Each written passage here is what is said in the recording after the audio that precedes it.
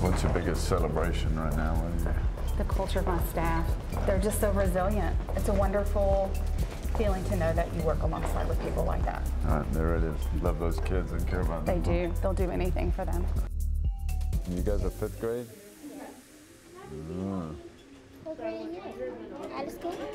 I got out of school a little while ago. Yeah. I mean, my grandma went back. You think I'm younger than 22? Just gonna look a day over 20. I don't look a day over 20.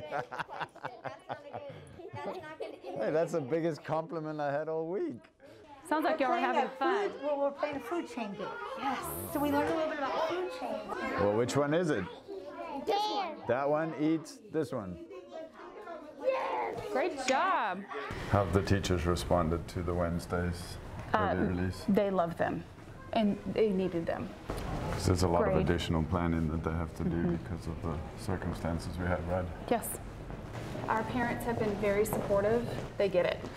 They understand because they're struggling in their own ways too, right? They've loved on our teachers. We have such great parents here. That's great. Oh, here, let's hit Miss Robusky's class. She's got little animals. Notice the animals on her desk. We came to check out your virtual classroom and look at your physical classroom with no kids in it. But there's something sitting at the desk, right? Well, normally they're reading buddies for the kids.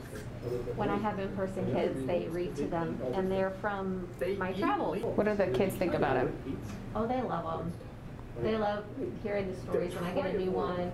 And I told my virtual kids, I was like, oh, here's one for each of you guys sitting in my classroom since y'all are virtual. So we walked around one day and I was like, here's Roslyn and here's Easton.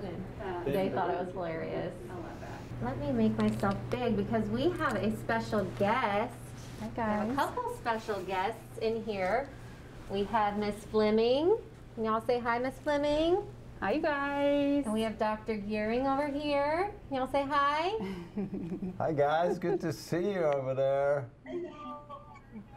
They were just watching our Isopods video with us.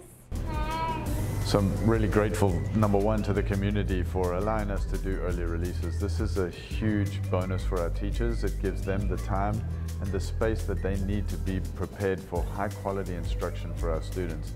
And that's what we're seeing today. So even though it's early release, students are not missing out on any of their instruction. They're just getting slightly fewer minutes in each of the areas as they go through their day to day.